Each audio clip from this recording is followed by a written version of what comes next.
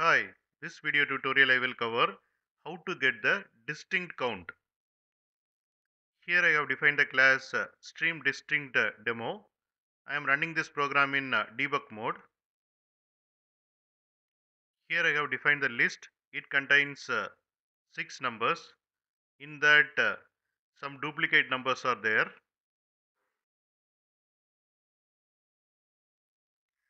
Here I am calling stream method of list.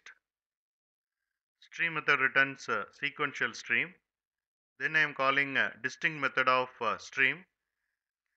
Distinct method returns a stream with distinct elements. Then I am calling count method of stream. It returns count.